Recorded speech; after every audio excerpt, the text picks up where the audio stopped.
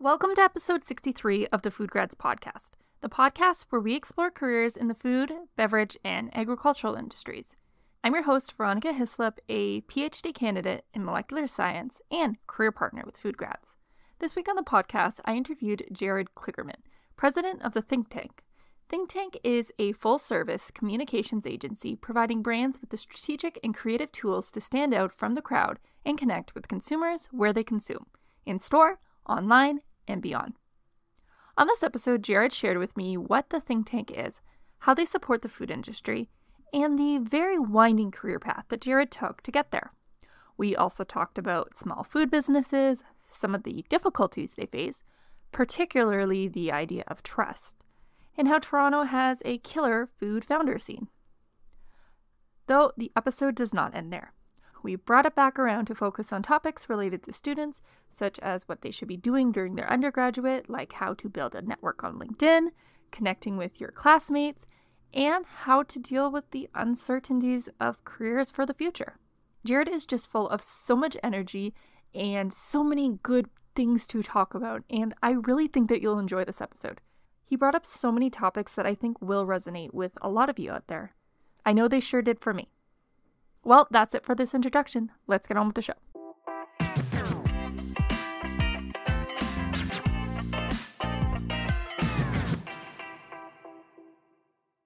Thank you so much, Jared, for coming on the FoodGrads Podcast. I'm happy that you accepted my invitation. I think that what you're doing is very cool and it's so important to the food world. So thanks for coming on the show. No, my absolute pleasure. Thrilled to be here. So let's just get us started and start talking about you. Let's start talking about the Think Tank. So can you tell me more about the Think Tank and what you do there? I sure can. So the Think Tank is a full-service omni-channel marketing agency. So what we specialize in is really shopper marketing or retail marketing. Our goal is to create campaigns that incentivize the consumer to go and try or buy a product, essentially. So some really traditional versions of this would be your contests, your flyers, your coupons, any type of in-store communication, whether that's a POP display or one of those shelf blades. And of course, moving into today's age, it also includes digital and social and YouTube and influencers. So for us, it's really about trying to figure out what the best mix of all those different channels is going to be to get that consumer to go and try and buy product. And we're usually measured on something tied to that purchase, whether it's a X number of units moved or so many signups to a contest or entrance to a contest or coupons redeemed. We're always measured off of that versus something like a social media campaign where you might be looking to grow your audience or grow your community, or you're going to be measured on engagement KPI. That's kind of how we differentiate ourselves from some of the other agencies out there. Okay. Wow. It's interesting that contests are still relevant today because I think we always just now think about social media as the only marketing. It's the be all end all when it's definitely not. But I can't help myself. Like I just think of those ones, even though I shouldn't. Oh, for sure. And you know what? Quite honestly, we all do, right? I mean, when social started picking up speed and digital, everyone jumped on board and we all loved it as marketers because it was relatively cheap. We had access to a huge audience. It was pretty easy to measure where our dollars were going and how effectively they were being used to a degree. But what we started to see in the last couple of years, what with the effectiveness of Facebook and Instagram ads decreasing since the iOS update, cookies are disappearing. We're all starting to detach ourselves from the computers again after 2 years of having nothing but computers and video interaction. And so what we're actually starting to see now is things like direct mail are actually becoming one of the most successful marketing tactics because we get so little direct mail. If it's a really flashy piece that's done well with a QR code to take it back online, it's really, really high. I can't remember the exact stat off the top of my head, but over 70% of consumers actually prefer brands communicate with them through a direct piece of mail. It also means that they can personalize that message, which is so big for all of us, right? So yeah, I think we're going to talk about this a little bit later too, but I just wrote about this morning. Quite literally, two of the big areas that people are talking about right now, direct mail being one, but also going back to a lot of the old school things. So that would be things like your local media, so your local newspapers, local radio, local flyers, and then everything you do on your commute. So again, your local radio, a little bit of podcast, your billboards and out of home, because we're all commuting all over the place again. It was particularly noticeable right before the winter holidays because everyone was in their cars trying to find specialty stuff in their cars, not online. Lots bought online, don't get me wrong, but there's a huge amount of people getting in cars to go and find specialty stores because they want to talk to someone who's knowledgeable to ask those very specific questions that are sometimes hard to get online. So, Yeah. but yeah, very, very exciting times for all of us. For sure. Wow. It's so funny how like things come and go, and then they go. Because you mentioned being when I go to my apartment building, there's flyers. I'm not gonna lie, I look at all the coupons that come in because they're all food brands, like restaurants and all that. But still, I spend the time looking at it because I get so little of it. So it's just as opposed to my email or Facebook or any of those types of things that just get flooded with information. Absolutely. In terms of what your role is, so we do know a little bit more about Think Tank. So what is your role there? That's kind of important. Yes. Sorry, I knew that the second part to that question. What do I do? Really important. So I get the privileged position of sitting on top of the very flat hierarchy that we have. So my job is mostly looking at agency strategy, big picture operations for the agency, and business development, which to me, because of what we do, our campaigns aren't cheap. And it's not actually our dollars that are so expensive, it's the amount of media that you're buying. And a lot of print, that's the cost associated with that is very high. So most of the people I reach out to are in smaller brands, not because they need my services necessarily, but because they're the people I have the most fun talking to. And there's a lot more of them than the big brands I traditionally deal with, people like Reynolds Alcan and Dempster's and Molson Coors, all those types of brands. There's only so many of them. And there's a lot of me's out there trying to get that business. So I'll keep pushing for it, but that's a really tough game to get in on. Whereas these smaller brands, if I'm able to give them the right advice or help them find the right social media agency or manufacturing partner that will allow them to go from wherever they are to a stage where in 2-3 years they might be able to work with me. That's really my goal. And even if they don't work with me, because that's obviously the underlying thing behind most of what I do is I'd love to work with you at some point. But quite legitimately, if I never work with them, that's cool too, as long as they succeed and are able to grow and they're able to get ahead, right? I'm a big believer in putting it all out there, paying it all forward, and if some of it will come back to you eventually at some point sometime. So for me, sales is really about sharing knowledge and sharing info. And what does that mean for a marketing agency and the brands I'm dealing with? It means knowing what's happening with consumers in terms of how they're spending their budgets when they go shopping. It means looking at what the latest and greatest ingredients are. It means what's trending in diets. It means what technology are retailers trying to integrate into their stores, and how is that going to impact both the brands in terms of placement in the store, but also what are those marketing opportunities that are coming out of that. So I try to stay on top of a huge amount of topics. I'm okay at most of it, better in some areas than others. And then I try and package it up, and I share a lot of that on LinkedIn, but also what I send to all my prospects. So, I still send them the, hey, how's it going? General crappy emails we all send. But I mostly try to send something like, hey, did you see this really cool thing that's happening over in Germany with his plant-based brand? And I'll send that to a candy brand manager here with a direct link to say, hey, you could take this element and use it. And what's really neat is every once in a blue moon, I see some of that stuff pop up in people's campaigns, whether or not it was from me sending them that email or got it on their own, who knows? But it's cool to see some of that stuff pop up. Yeah. But what's really neat is that it allows me to help show value and help show that I'm not just about taking the money and running. I really want to form a relationship, and I want to help so that we get to the dollar size that I'm dealing with is trust, which is a big deal. And getting that trust isn't easy, especially among emerging brands. They get beat up along the way in a lot of different ways. And I didn't really understand that until a couple of years ago when I launched my own food product. We called it Wander. My wife and I launched it. We actually just crashed it, but I launched it partly because I had an idea that was cool and viable, and market research told me it was viable, I could try. Partly because I come from a family of entrepreneurs and I needed it to feel good about myself to a certain extent. But a big piece was I was finally, of course, I'd love to become the new peanut butter baron and like take over Kraft. Not that was ever really going to happen because we were so niche and specialized. But the big piece was I was missing something in my conversations with all these founders and with these smaller brands, and I couldn't figure it out. And I mean, I have a lot of theory. I mean, I've got 2 undergrad degrees and an MBA, tons of secondhand experience. Like I said, 80% of my conversations are with these exact founders. And I hear all their horror stories and the battle. I hear it all.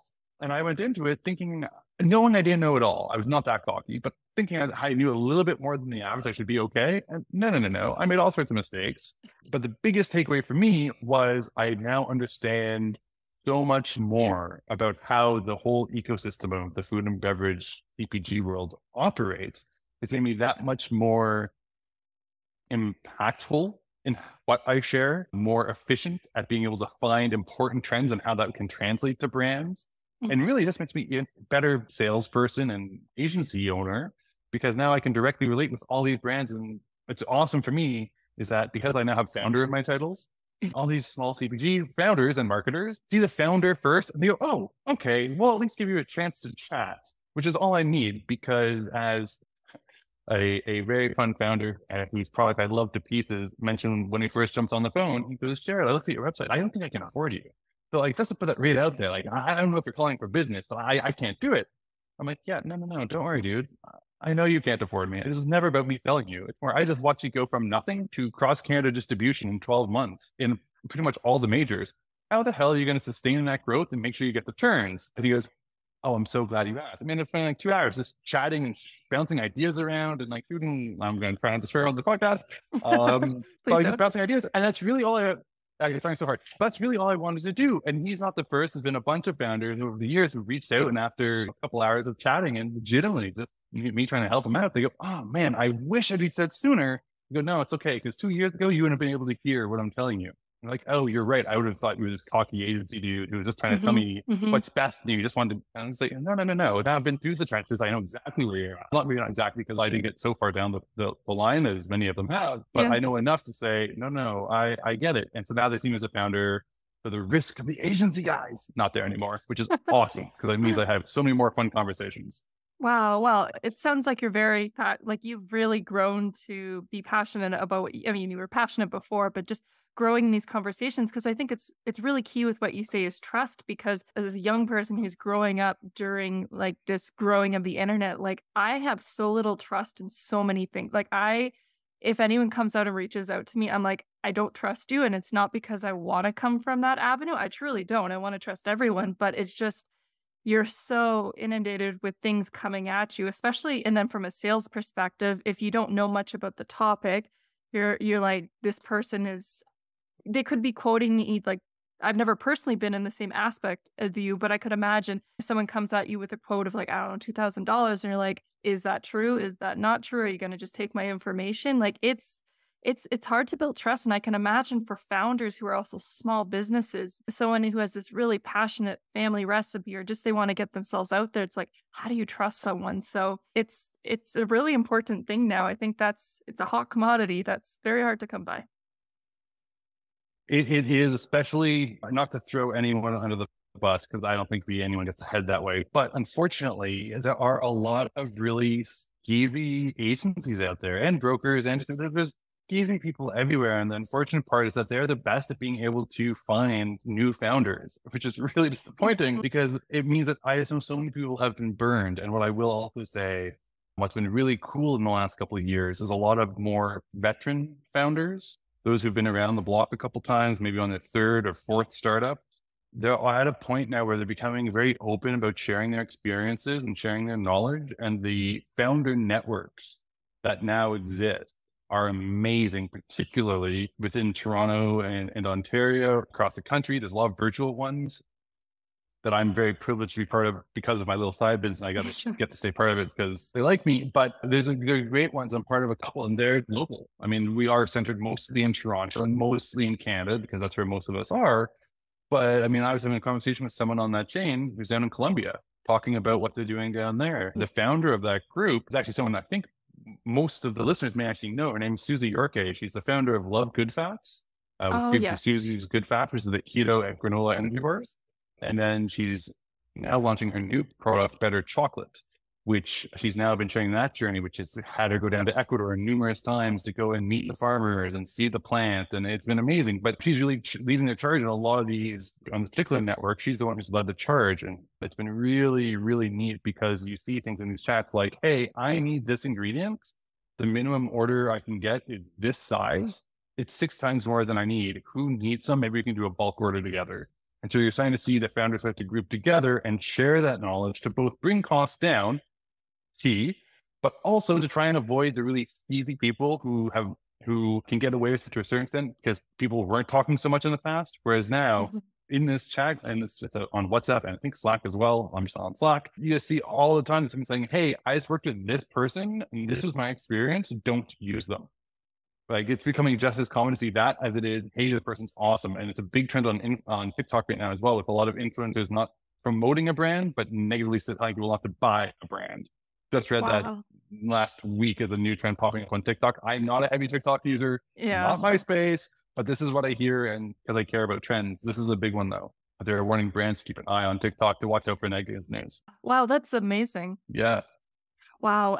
You see, this is, we talk about the beginning with going back to non-digital things. And then sometimes it can be so easy to think about how bad technology is. And this is a conversation I have with people. Social media is bad. This is bad. It's ruining us. And to a certain extent, I definitely agree. There's way too many distractions. There's all that. But then when you look at the cases of what the whole idea of technology, in my opinion, was to start these social medias, was to have a more connectedness, to have this more sharing of information. It's like, I didn't even know that this existed. So like, this is really cool to hear about, because I think that we need to have more communities and such. And I could imagine being a founder can be a very lonely road, especially when you're not in that space. So to connect with others and just, that's amazing. That's really all I'm getting at. Yeah, it's really amazing. It's really amazing. And just because I know who our listener base is, if you're thinking about starting something and you're scared to do it, first of all, just do it.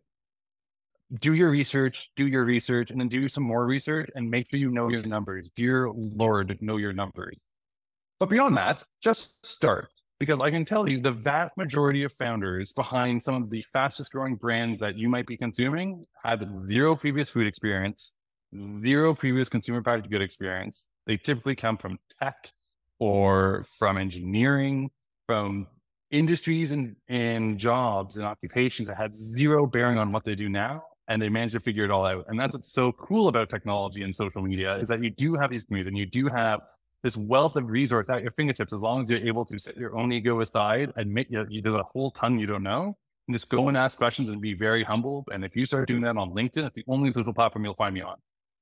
I'm on all of them. The only one to find me active on is LinkedIn. And the big reason for that, besides it's my sales tool, is that the community there, especially for founders, is unreal. It is so supportive. And all you have to do is spend a few minutes every day building out your network, asking questions in the comments of people's posts, and then sending direct messages and asking like honestly legitimate questions, not the boo-boo crap that I sometimes get of, I'd love to pick your brain about nothing. Like, no, just tell me what you want. I'm trying to launch my business. I have some real questions around packaging, or I'm having really a tough time understanding how this works. I'd love to get your 2 cents on it. I would say confidently the vast majority of founders you reach out to, assuming they have time, will absolutely take the time for you. And if they don't respond, don't think they're trying to give you the cold shoulder. It's legitimately that most founders don't have time to respond, to the point that I just got a response back to someone who I know very well, by the way. Beyond the fact that they're a founder, I'm a founder, we're pretty good friends. Known them for a number of years now. It took them 3 months to respond to my message.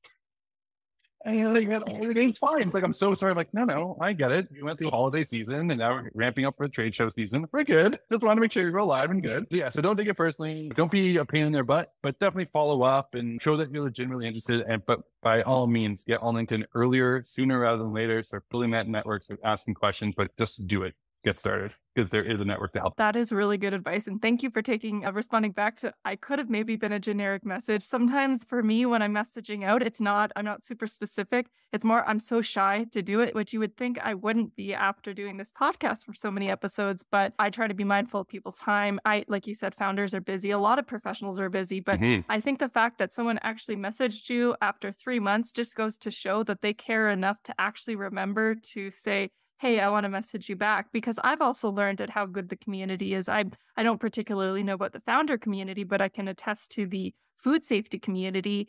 It's amazing. Like, there's just they're sharing hey, I'm looking for a HACCP plan to do this. Who can I talk to about this? And it's amazing to me in that. But I want to come back to you. And you mentioned about people not going into the food industry without having a background. So I wanted to know how you decided to go into this marketing space, because I know that you have a degree in, I think, biology, if I'm not mistaken. So I do. I want to kind of know the pieces to how you got there. All right. I will tell you that story. And just before I jump into it, I just want to highlight one thing that you and I have just both said. I think reading between the lines, both of us are what would classically be defined as extroverted introverts. I think that's fair to say, the two of us, mostly introverted, but once we get out, we're having a good time. So reaching out to people cold call, really awkward, tough time. Yes. So there we are, the two of us, recording a podcast, didn't know each other beforehand, shot a couple of messages, and this is the result. So to everyone out there, hello, here are 2 introverts who are showing that it is doable. Get out there, go do it, send a message, send a follow-up. Yes, absolutely. Get out of your own way. It's so awkward. It makes me sweat every time I do. What got me to where I am now in a very roundabout way. I linked it back. Did it for you. Okay. Thank you. So I wanted to be a veterinarian, always had a deep love of animals, grew up in a very food-oriented and health-oriented household. So ended up going to do my biology degree and realized very quickly that I was not going to have the grades required for veterinary college, nor did I want to deal with animals and really sad pet owners, being a pet owner myself. So I kind of pivoted around and ended up doing a second degree while I was there in neuropsychology. It's actually an honors Bachelor of Science in Neuropsych, which I graduated with distinction on that one, doing my honors looking at the effectiveness of energy drinks on attention, reaction time, and memory, short-term memory specifically. Very cool research, got to work with some really neat people. So I did all that, tried to get into clinical psychology, which if you're not trying to get into it, you might not know this. It is the most difficult program to get into in North America. At least it was when I was trying to get in. I think it still is. Worse than vets, worse than medicine. Yeah, it's hyper competitive because I think there's a certain thing, particularly within my generation, where everyone got really fascinated about mental illness and trying to figure it out ourselves. And there's just a lot of people who wanted that pathway. And it was really competitive, so I tried to apply for 2 years in a row. Second time I was taking interview calls while I was traveling in Southeast Asia. It's really wild, but didn't get in. And that was really disappointing. At that point, this is going to age me quite a bit. So at one point in Ontario, we had a grade 13, also known as OACs, which will be completely foreign to many listeners, which is great. But what it meant is that when we got rid of that grade 13, we ended up with a double cohort of students coming out of Ontario, heading into the university here. I fast-tracked high school to skip out on that. So I got out a year ahead of it and then ended up doing a second degree, which put me back into the double cohort. And then I didn't get in for 2 years. So now there's a huge number of candidates ahead of me. We're better. So I said, this is not going to work. So I turned to my father, who is an entrepreneur. I said, hey, Dad, I'm into one of your businesses. I don't care which one, just find me something. And he looks at me, and this might be my memory playing tricks on me, but I swear, he said, why the would I hire you? Sorry, the only F-bomb I'll drop on this entire podcast, I swear. But my jaw kind of dropped because my dad doesn't swear either. I'm like, what do you mean? I'm your oldest son. Like, I did the schooling thing like you're supposed to. Just nothing panned out. And goes, yeah, but you have no business acumen. Like, you got a little bit from doing stuff, but nothing real. So go to your BCom and maybe we'll talk then. And I said, the hell, I'm doing a third bachelor degree, master's or bust. So applied to go do my MBA, which took me to Schulich. First day of orientation at Schulich, I met this guy, Mike. Keep that name in mind. Okay. He'll come back into the picture later on. But also right around that first week, as I started classes, I became very good friends with one of my professors who just shared a bunch of things in common. On breaks, I'd go and hang out with him because he smoked at the time and I don't smoke, but I can if I have to. And so that was our excuse. So I got in really tight with him. And as summer approached, I was like, hey, Steven, I'm having a really tough time finding work. I'm not asking if you to get me a job. If you know anyone who happens behind in and around the management consulting, learning and development space, I'd love an intro. So he ended up introducing me to a guy by the name of Greg Witz. Unbeknownst to me at the time, Steven and Greg have been friends for years and years. And Greg's been on Steven's case for just as long about sending him some smart Schulich kid. Apparently, I'm like one of the only ones he's ever sent. So I basically had the job before I even walked in the door. Didn't know at the time. But did the interview, sent the thank you card as I walked out the door, all that good stuff, got the job. And so I was there for a little over 7 years, started off in a technology division they had running that. So we were the leading Apple training company in Canada and one of the top 3 for Adobe, Ableton, Avid, Maxon. Oh my goodness, I'm missing a couple too. It's been a while, but all the tech stuff. So I helped bring in the certifications, get the trainers, the whole shebang. We spun that off. And sold it. And then I went back into the leadership management training side, which obviously is much more aligned to my academic background, where I was doing R&D, white papers, course development, business development, marketing, all that jazz. And so I was there for about 7 years. And I was I hit a ceiling. I wasn't really advancing myself anymore, but it was very comfortable, very comfortable. But I was kind of looking very softly for something new. And right around then is when my friend Mike, you might recall, day 1 of my MBA, he and I have stayed friends since that day, and we've become very close. Tried to open a couple businesses together. And he calls me up about 6 years ago now, 5.5 years ago. He said, hey, I'm thinking about maybe buying this marketing agency, but I don't want to run it. He's in finance. He's at one of the big banks. But we've tried to do stuff together. You know how to grow a business. I like the way you operate. Come run it for me. Excuse me? You want me to do what? Like, sorry, back up. Yeah, come be the president of this agency. I'm like, oh, okay. I mean, I know like this much about Yeah. marketing at this point, and like even less about CPG or like shopper marketing, the thing you specialize in. But I said yes, like the crazy fool I am. And so fast forward to 5.5 years later, here I am still at the helm of the think tank. Very fortunate that I have the two VPs I do, because without them, I could not do this job. But that's kind of how I got here. So the big thing and the big takeaway here is, it's all about networking. It's all about pushing yourself out of your comfort zone and meeting people. And the number of times that I would want to say no to going to some networking thing or going out for dinner or for a drink to catch up with someone and force myself to do it all paid off, because it meant I stayed super close with Mike, who ended up getting me into marketing and CPG, which I absolutely love. I have a huge passion for it. I didn't realize I had until I got into it. And just by networking and being open to the opportunities it's my entire career. My entire career comes down to networking, knowing people, and being open to the opportunities and saying yes when they present themselves. And so if you want to take away, if you're looking for your next job, I'd take that one. Got to apply, got to do all the legwork too, but it's so much about who you know and having those relationships. And as introverts, you and I, really tough to do. The hardest part for me, I think it might be for you too, just from talking to lots of introverts, is the keeping in touch with people is really hard. Both to remembering to do it. This is my bigger issue, because people, if they're not in front of me, like I don't need them necessarily. So why are they top of mind? I actually now have it written into my calendar as appointments. Certain sets of friends, certain sets of business people, as well as my whole CRM set up for sales. But I literally have it put in, and some of my friends, I've reconnected and rekindled some long lost friendships because I put them into my calendar. Because they popped up on Facebook one day or some nonsense like that. I'm like, oh, why did we stop talking? Like, we really had a great time. Literally put it in your calendar. It's the best thing you can do. Make an appointment, because it pops up and gives your mind. It's like, oh yeah, I have to message all those people. It'll in. Great. So I highly recommend doing that as well. Wow, that is a very good story in terms of like how knowing people just makes a difference in being genuine as you go along with it. Like, don't burn bridges. And I'm very happy to hear you say how you deal with like people, because I feel like I kind of do that too. And I don't have the extended calendar, but like there's a lot of people where I want to give them all of me, and then I feel like it's either all or nothing with me. And I know that's not a good mentality to have, because I'm introverted, because I want to have the most genuine connection. I don't want to just like do off message. Like, I want to like be all there, but then it just takes so much energy out of you, and you just wish that you could have full energy, like 24 hours a day, no sleep, just keep going and just live life. But it doesn't work that. And the worst part is when if you pour all that energy into the wrong relationship and they don't return any of that energy back to you, you just get so depressed, and then you get bitter. My wife and I are very similar in this way. And so it's a constant actually remind her, like, look, you have to understand that for most of our friends, they're not here and you'll have busy lives. If you want that relationship, you're the one who has to take the effort to maintain it and give it life. And is it frustrating that it has to be you? Yeah, of course it is.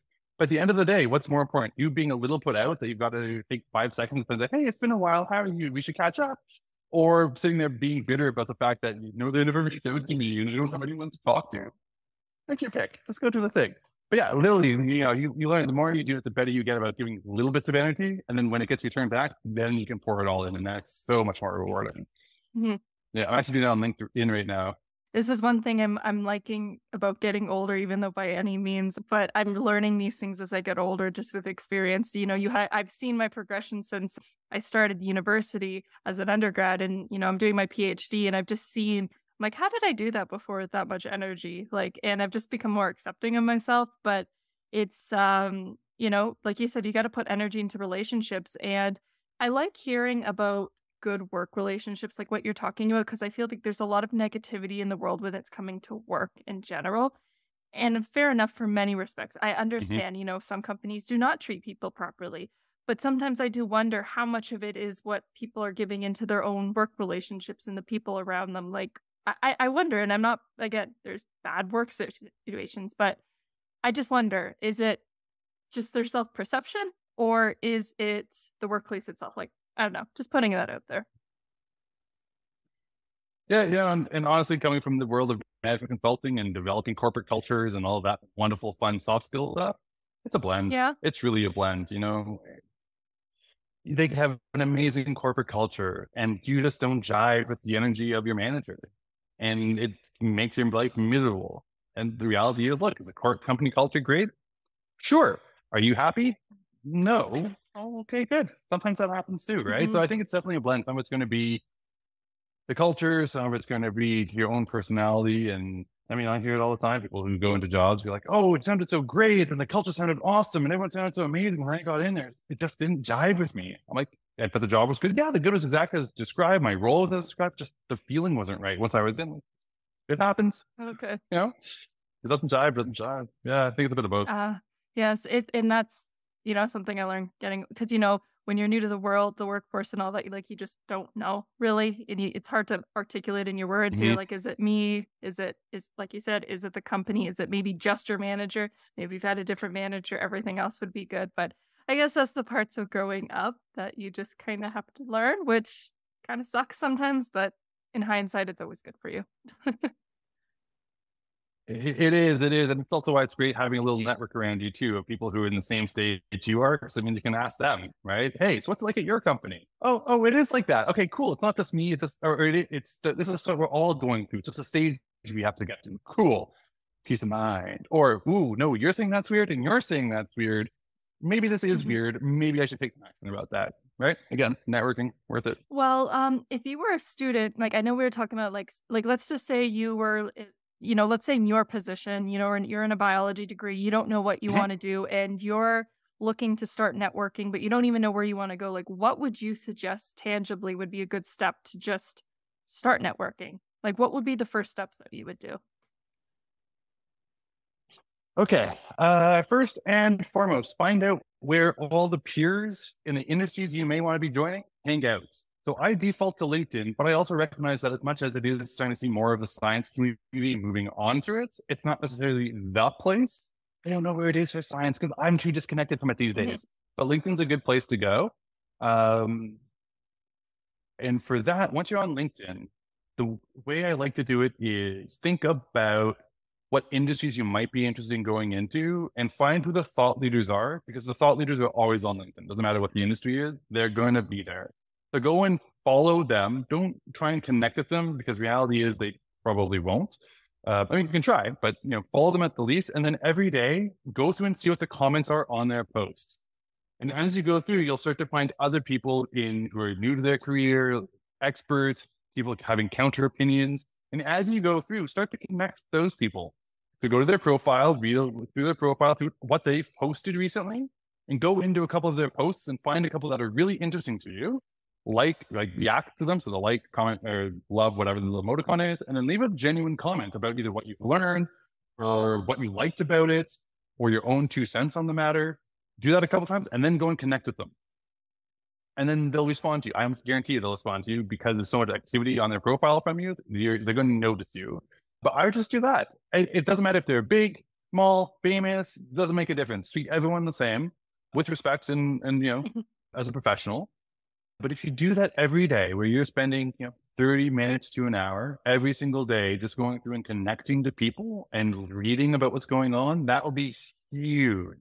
If you do that for a month, you'll have your network will be massive in the span of a month. It'll be exponentially larger than it is now. And from that, you'll start to see what everyone's posting and you start to get insights about what's actually happening in the industry. It's really tough to keep up with what's going out in the big wide world when you're inside the school. A little bit different if you research, because research is very out there. When you're a student, a non-research student in particular, really tough to actually know what's going on in the industry. And I even say, having a number of friends who are now working for Department of Natural Resources and things like that along their way. So even the research ones, until they got out there and were actually in the workforce, they didn't really know what they were going to do with their degree, because you can't always see all the options unless you're going out to job boards all the time and trying to read what's out there. So that's what's neat. And the other thing is too, some of these jobs only get posted a couple times, only so many of them. One of my old students ended up becoming a dolphin trainer for the US Navy. Okay. You're never going to hear about that job while you're doing your degree. Sorry, you're just not.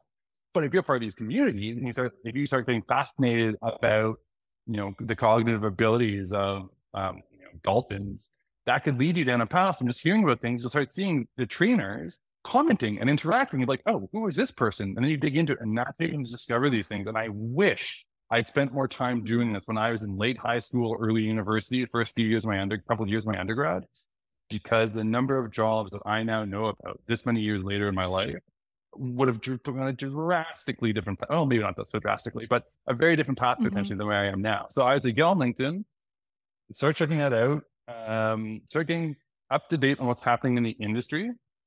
So every industry has an association and at least one newsletter, if not like 4 or 5. I'm not talking about the experts in the industry. I'm talking about the industry association. And the reason you want to get those is that it does all the gathering of all the latest and greatest for you. And so it can make it really tight. So, I mean, because I'm following like 8 different industries and all sorts of different categories, I probably get like 24 different industry newsletters daily. So you can get really niched down too. It gets really crazy. But I would say, pick 2 or 3, and as you start to fine tune what you want, set up Google alerts for it too.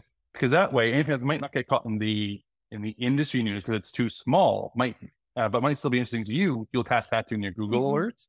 So that's going to help you get stuff. It's also going to help you create content for LinkedIn because then you know what's trending and what's going on. So you're going to have opinions about all that, and that's what you share onto LinkedIn, right? Like it all kind of works together. Yeah. And the last piece I would say is whatever city you're in. Okay, I'll specify city because small towns obviously have fewer opportunities to meet like-minded folks, whether that's founders or marketers or engineers or water inspection people who I was actually just at one of their network gatherings not so long ago. Very bizarre, lovely people, totally not my space. Though they meet up, right? They meet up in person. We're doing things in person again. It's very exciting. And I'm a big fan of it because the big problem I have with all the online networking meetups is that your ability to actually properly network with everybody else isn't very good. In person, you can bail out of conversations, go and meet 20 other people. You have to try and wait for someone else to skip you to the next room. So there's a lot out there. So I'm in Toronto, you're in Toronto. I'm going to guess that probably a lot of your listeners are in Toronto too. So I'm going to drop a couple TO-centric ones to go to, but there are other ones in other cities. Actually, one that's global. So one that's global. Okay, I said I wasn't going to swear again on this podcast, but it's part of the name. So sorry. Cup Nights, amazing. It's a global organization. Each chapter is owned by its own founder. So I know the one for Toronto and Waterloo. Her name is Martha Drucker. She's awesome. But the whole concept behind Cup Nights is they have 3 professionals, usually founders, but sometimes they're marketers or IT folks or someone who's quite senior and along in their career. They come in and they have 10 minutes and 10 slides to share how they royally up and what they learned from it. And that's it. There's no pitch. There's no, here's how I'm successful. It's here's where I went wrong and what I learned from it. Because they and I and many think you can learn way more from how somebody went wrong than what they did right. Getting things right is circumstantial. Getting things wrong, we have all made that mistake or could make that mistake. So it's avoidable. So it's a great one to go to. The room is awesome to network with people. It's lots of young folks who are figuring out what they want to do next. Lots of soon-to-be founders, lots of new founders. There's usually at the end there's an opportunity for the audience to go up and do a quick 30-second pitch. And a lot of those are people saying, hey, I'm developing this and I'm actually looking for this type of person to help me out or to come be a co-founder. So a neat place to go check out. And then in Toronto, Tech TO is still running. They used to have retail TO and marketing TO. I don't know if they still have all the subsets, but they're amazing. And again, they get the founders in the latest and the greatest within technology. And so it goes across all the different subsets, but really neat, great room to be in, good energy. And again, lots of people who just want to talk and meet people and bounce ideas around. So yeah, I'd get out there, seek them out and try and find those neat opportunities to connect with people. And even if it's a topic that's a little bit adjacent, like I sometimes like going through Eventbrite and just typing in the city and like CPG or food and just kind of seeing what pops up. And every once in a while, there's a kind of random funky looking event. I'm like, oh, I'll go check that out. Ensemble is a really great series. I don't think they're back yet. But I kind of got into them. So yeah, I would get out to do some events within your industry, just with no purpose other than going to learn, right? That's the best thing. As long as your attitude is to go and learn, you'll get every meeting you could ever want. The second you say you want a job is when all the doors start closing.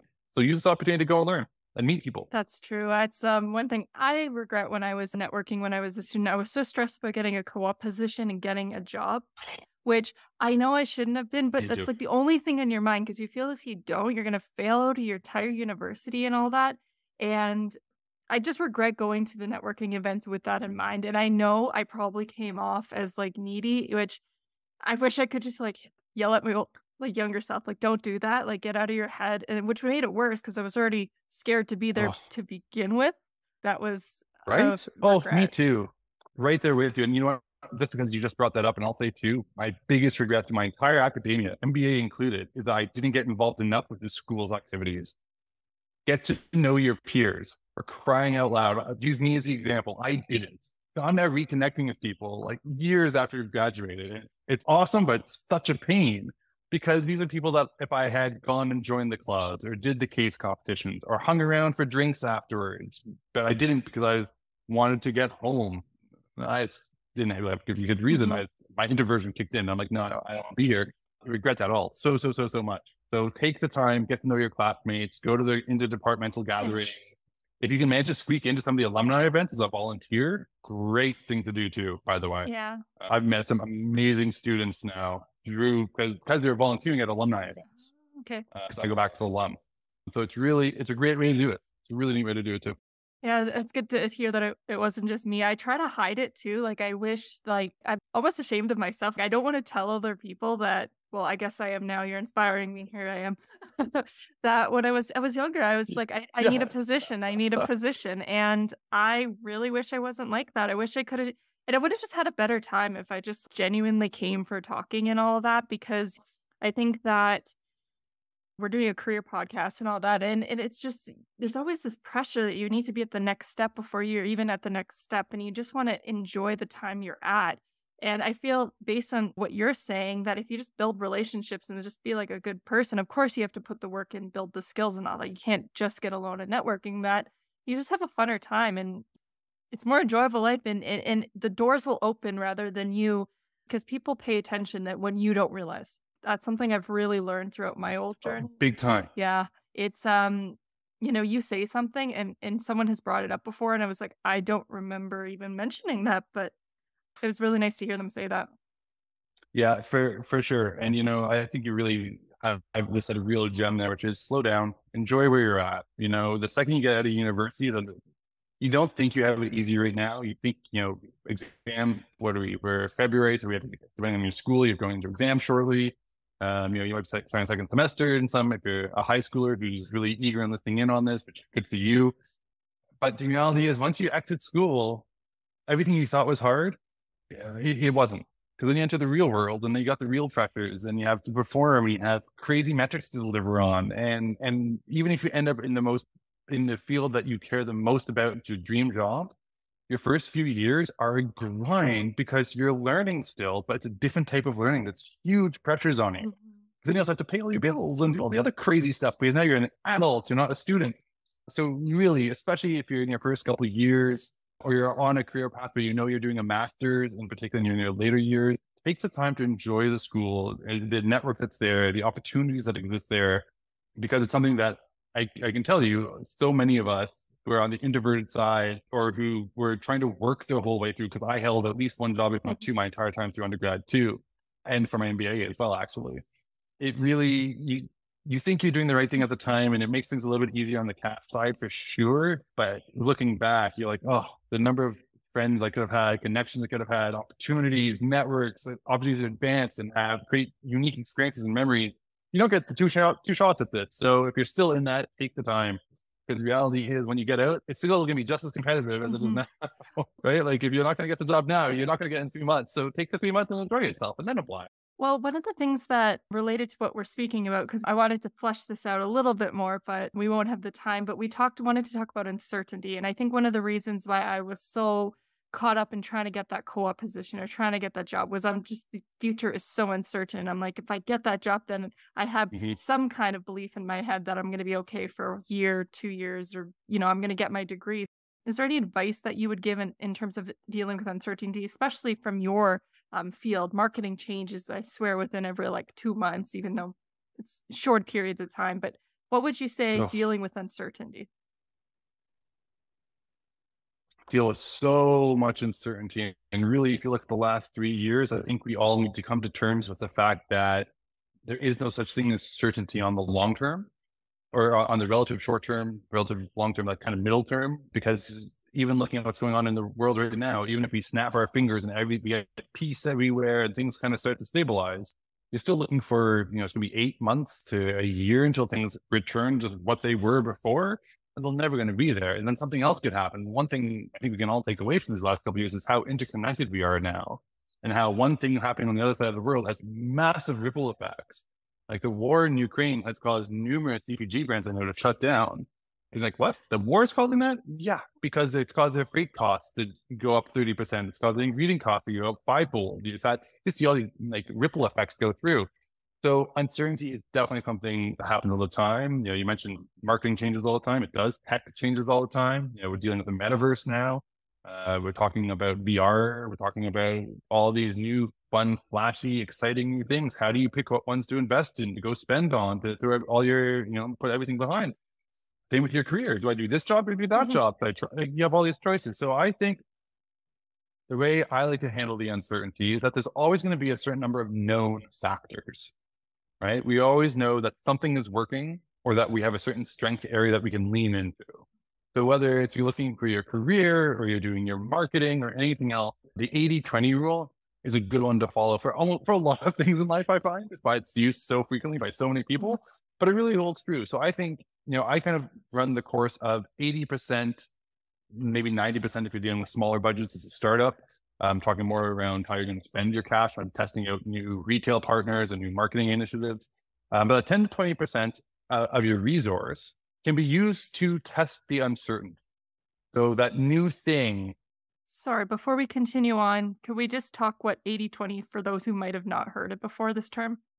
Oh, yeah. So the 80-20 rule. So funny, I actually don't know the whole history behind the 80-20 rule, but the 80-20 rule basically states focus on the 80% and 20% is kind of the extra stuff on the side. So if you're trying to please an entire audience, focus on pleasing the 80% and you'll get the majority.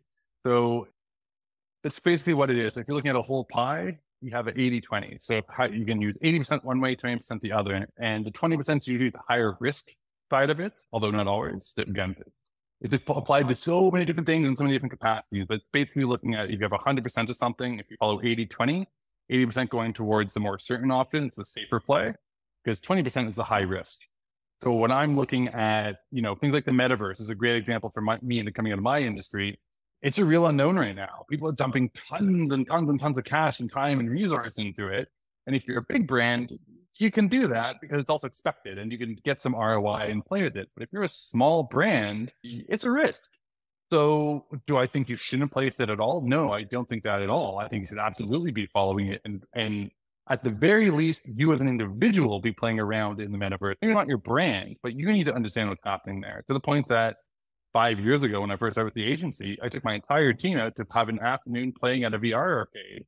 Not because it was a team built thing, so it was fun, but underlying that, and they all understood this, was if we're about to start pitching 360 video and VR and AR as part of our campaigns, which we do, you have to understand where the tech's at, what it's like to work with it, how you feel when you're in it. You need to have that full experience, kind of going, maybe we didn't talk about this on this call, but I'm a big believer that you have to experience something if you're going to be giving advice on it. Theory and secondhand knowledge only take you so far.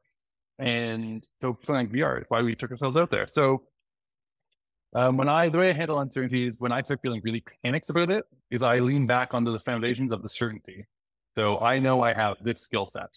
I know that these skills are always going to be in demand. I know I want to work with this size company. And so as long as you go back to what you know you want, it will allow you to figure out where you want to go forward. So, applying to jobs is this real, I don't like using gun terminology, but we used to use the whole machine gun or shotgun approach to resumes. Maybe not so much the younger generation, but, definitely for myself, and I think you as well, we used to hand out resumes left, right, center, just like hammer them out, digitally was even worse. We could hand out hundreds of resumes at a time. And it just doesn't work anymore, right? Because the reality is there's just thousands and thousands of us all applying for that same brand manager job at Nestle or whatever, the food tech at this place or the R&D person. There's only so many of those positions. And so, one of my big pieces of advice, because that's a lot of uncertainty. Where am I going to get my job? What am I going to do? I don't know. Because, don't rely on anyone. You're going to have 2 or 3 different jobs that you really like. And the reality is, particularly for your first job, maybe even your first 2, they're stepping stone jobs.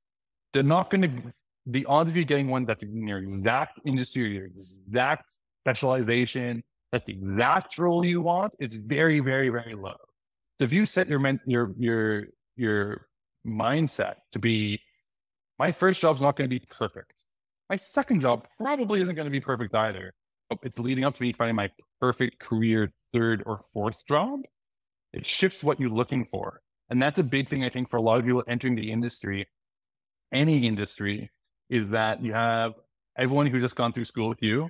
You have all the people who got laid off in last round of layoffs, and you have all the new Canadians who are coming in as well.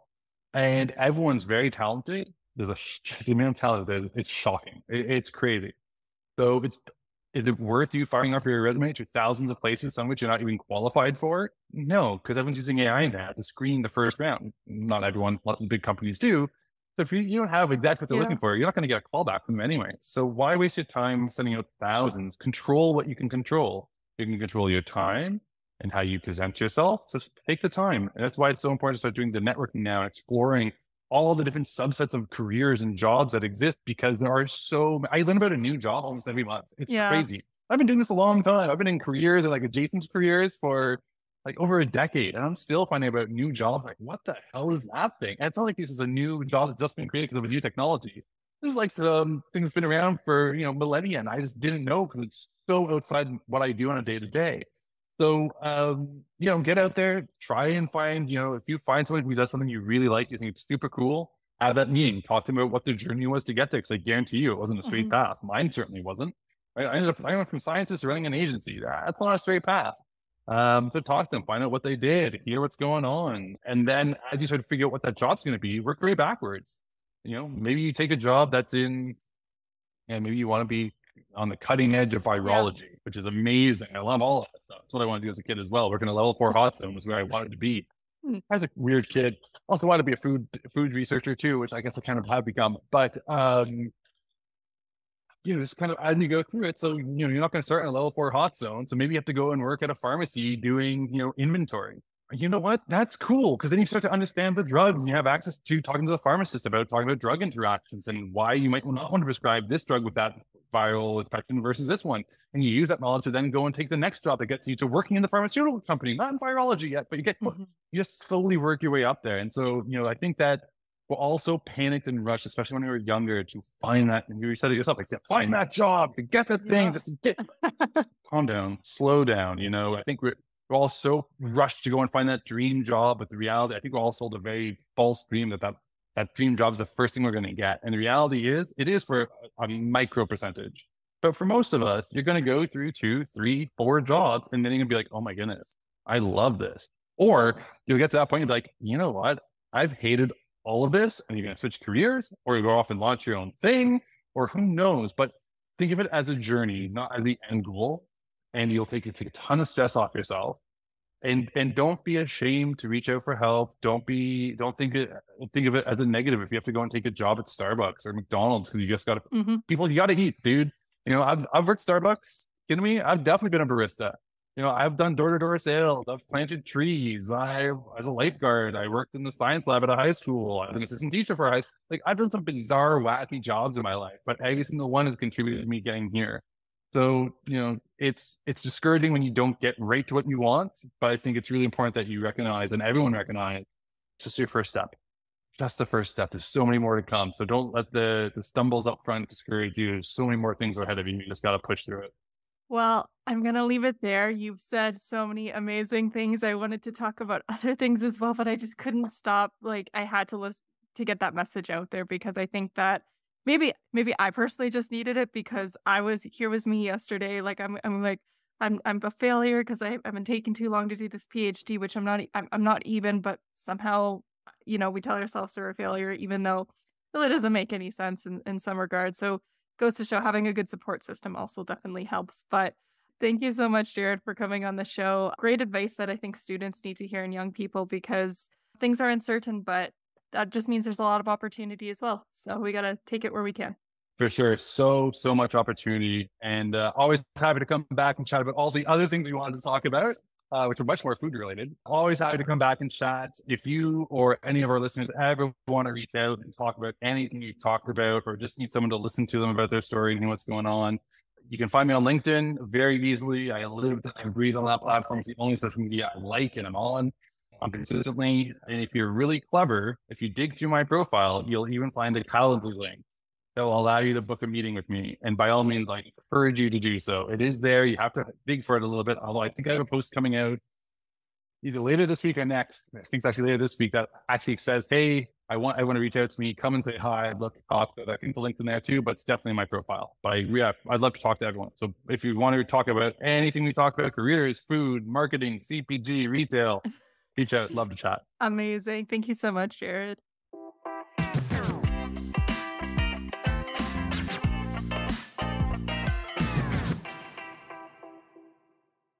That was episode 63 of the FoodGrads Podcast.